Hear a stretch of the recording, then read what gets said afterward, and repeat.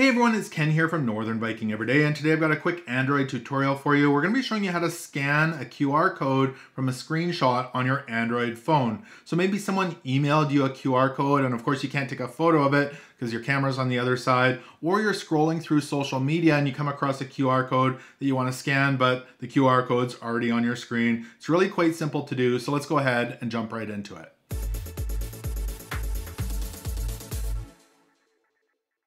So we'll start out by taking the screenshot of that QR code. So whether it came in an email like this or you found it on social media, make sure that QR code is on your screen.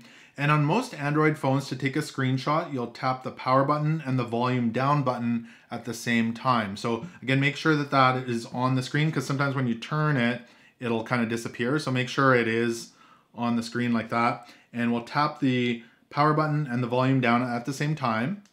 Just like that, it's going to take a screenshot. Now, if your phone does not take a screenshot, you might need to do a quick Google search of what the method is for your phone. Now let's jump back out to our main screen here, and we need to have Google Photos on our phone. Most Android phones do have that on there. If you don't have it, you can download it for free from the Google Play Store. It is free and it is a Google app. So once you've got the app open, it's going to look something like that. And you may see the QR code up here, but probably not. This is actually a QR code that I took a photo of. So we need to search for that QR code here in the Photos app. So head on down to Collections at the bottom. And then we're looking for On This Device here. We can go ahead and tap on This Device. And in here, you'll see different folders that are on your phone. And I've got my camera, and then I've got screenshots right here. So we're going to tap on Screenshots. And this will be all of your screenshots, and there's the QR code right there. We'll just tap on that, and it's gonna bring it right up. Now, if I tap on this, you can see at the bottom, there's different options that appear. So you can tap on it, and you'll see the lens option right here. That's what we're looking for today, is the Google Lens. We'll go ahead and tap on that, and it's gonna start searching that photo with Google Lens, and you can see it picked up the QR code right there, and it's showing the website. I'll go ahead and tap on that. It's going to take us right to that website.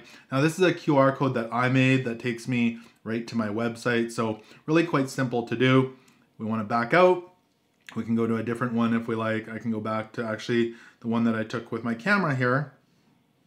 And again, make sure it is selected.